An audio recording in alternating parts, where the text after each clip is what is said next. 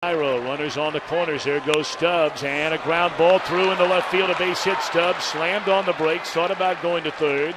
But Cairo, with a base hit in the left field, has tied the game at 1. That's an excellent at bat there by Cairo, especially after falling behind so early in the count. It looks like he takes something off that pitch. Narveson does, trying to get a ground ball, and he gets the ground ball, but it's in that 5.5 hole between third and short. Homer Bailey comes around. His one-out double got the whole thing started.